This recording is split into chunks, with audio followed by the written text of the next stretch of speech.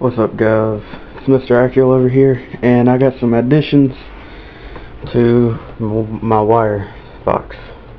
I got like none but scraps. A bunch of this would be given away at one point, so just letting you know, there's some 0, some more 0, 8, 8, and then, but here's an addition that I'm going to end up keeping. It's from Eric. Some cabinets 4 gauge, a kicker 0 gauge, A&L fuse holder, which I've been needing for the big 3, and some cabinets 8 gauge. So I'll be using a bunch of this.